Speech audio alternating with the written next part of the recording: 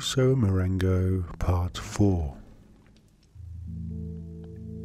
The surprise we feel at being fooled is often accompanied by the sudden re-realization that others exist who are not merely actors in the theatres of our lives, and through this haze of dissolved borders, a nudged reality comes into focus.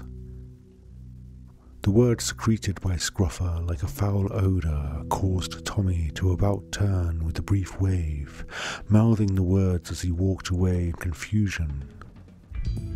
Had he remembered correctly? Was it really Tommaso's line? Stopping with a short gasp, he turned his head slowly to lock sights on the two men whispering like a pair of magpies, who both laughed and held their empty glasses up to catch the attention of the invisible waiter.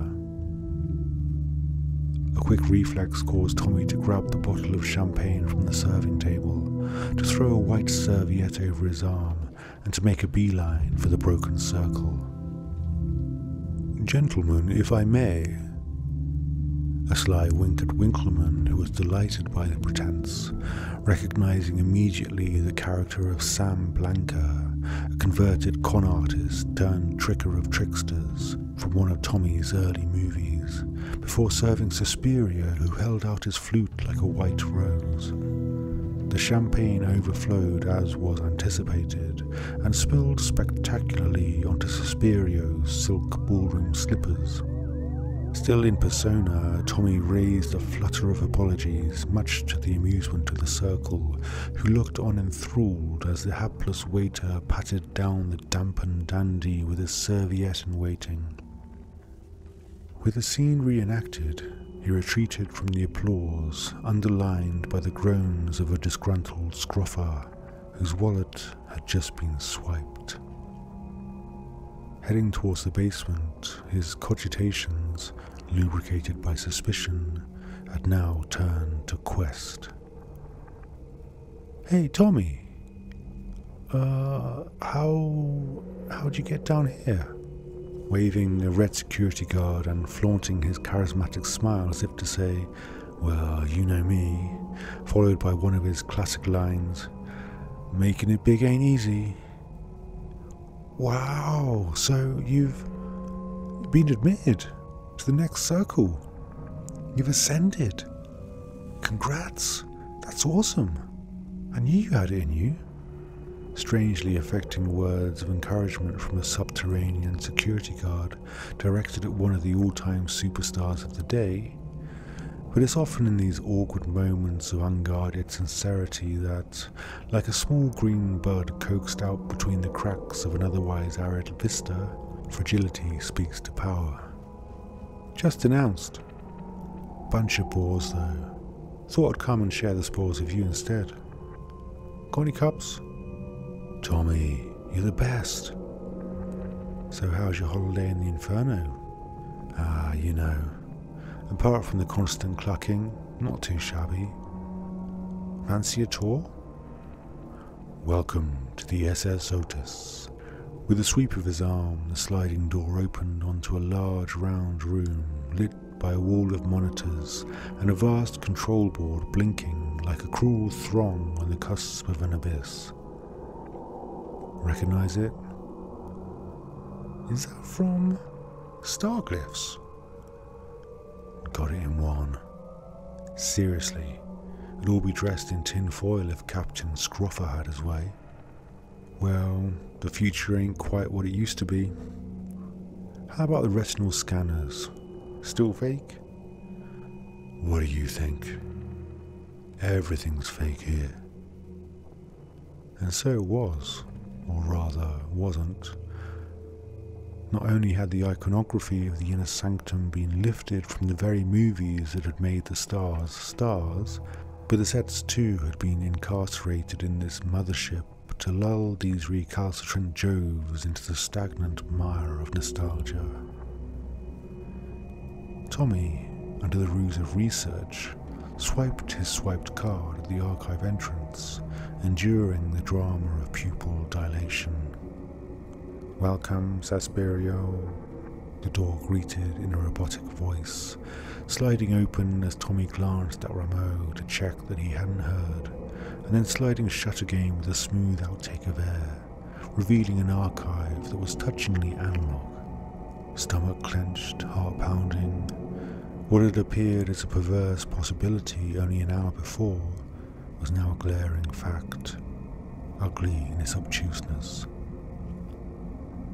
He opened a filing cabinet drawer, found his name, and there, bloated like a superstar's file that would make an honest biographer blush, was his life in brief. Flicking through, flashes came into view like a trailer for a bad movie that he had already seen and soundly forgotten. His career was laid out before him as devised, planned, and executed by OTIS through a network of wiretaps, stools, and spies.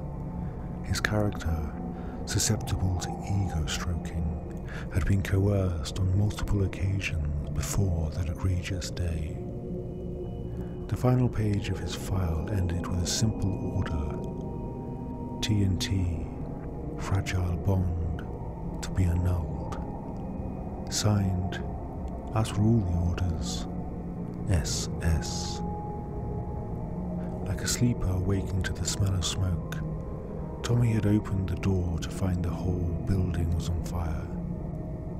Removing as much from his file as he could carry, and acting as if the flame he felt licking his feet were in fact real, he hit the fire alarm and hurried to the basement car park, jumped into his car and sped to the outer sanctum where the lost souls were gathering.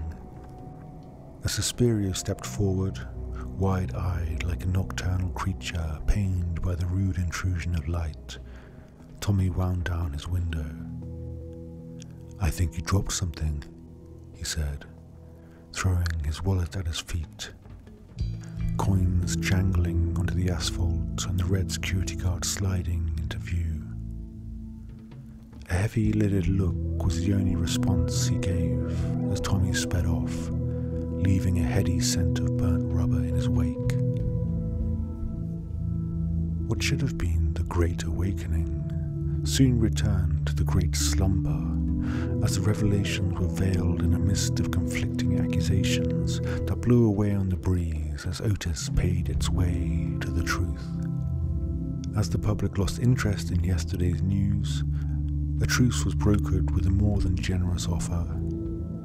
You can keep everything that we gave you, and we'll keep everything that you gave us. Cut loose, he sought the only anchor he had left.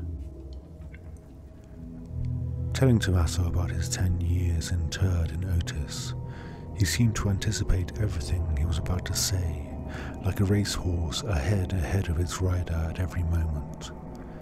The main ideas of OTIS were clear to him before a word had even left Tommy's mouth. You were in OTIS? Well, no, not exactly. OTIS. Olav, Tommaso, Iris, Stefania. He wrote the book for us. Well, about us, in a way. He? Us? What book? We were his students, Fantovs. It grew from his training notes, a kind of methodology, I guess, but it swelled into a beast. It was a kind of Bildungsroman with cosmic overtones, half serious, half satire, interspersed with mock essays on fanciful applications of mineralogy, quite a few that I'm sure you're familiar with now. In essence, it was a comedy, but it sounds like OTIS didn't quite get the jokes. I thought the manuscript had burnt with him. Tommaso broke into an exaggerated smile, capped by a frown as if to say sorry, as if it were in fact all his fault. The deflated Tommy covered his face with his hands and let out a long sigh. With a new breath of life, TNT was renamed TET, under the influence of a new moon, and though Tommy could not appear in the movies due to a contractual noose held by OTIS, he found a way to orbit under the radar. Their first offensive, simply entitled Testament, was Marengo through and through, and Tommy too, as he was later to be understood. It took a simple fable from Fantoff's novel, one that Otis had been enamoured with to such an extent that it had based its whole Friday curriculum on it. The essence was that if enough people joined in a singular act of imagining, that they could bring into existence something, if not by name, then with the power of a god. Otis, taking it literally, had neither understood the metaphor nor the moral of the tale, and so had raced headlong in its folly to create a creator. The opening sequence is an ascending aerial view of a desert that gradually reveals an immense circle of people holding hands surrounding an old abandoned school bus. The intense humming of the crowd comes to a head when the bus, now just a tiny dot on the screen, is rocked by an explosion that develops into a mushroom cloud that expands towards the lens, turning the screen first white, then black. From the black, the camera exits a mouth that is opened to scream in a classic Marengo move. The movie starts on this tireless journey of encounters between the believers and the believed. Each person who steps forward to meet the God that they have just summoned into existence is shaken by an uncontrollable fear, and it's in these depictions that the movie is truly humane. Each person sees a different God, but all are dead-eyed and silent. There's no action, just sitting in the driver's seat of an undrivable bus, each figure simply staring across the empty desert. Wailing people come and wailing people go. This adamantly Botticellian adoration, whose cast swarmed with notables of the time, was notable for the star that had been invited to the party but who hadn't shown up, or so it seemed. For Tommy Rousseau was named as the actor playing each incarnation of the sedentary god, spanning all nations and taking on so many conflicting forms that only the sacrilege of CGI could account for such an anomaly. But this movie certainly was no sacrilege. What accounted for the veracity of many of the screams, and thus the pathos that the audience felt, was the fact that the actors on set all saw Tommy, and only Tommy, enter the bus. But when their cues came to approach, they found something quite other.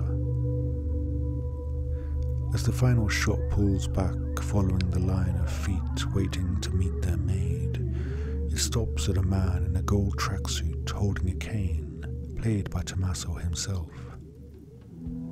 He slowly draws a curve in the sand that circles around to almost reach its end, but is diverted from its path at the last moment, forming the stem of a question mark. The cane is lifted, and the cane is brought down, turning everything black.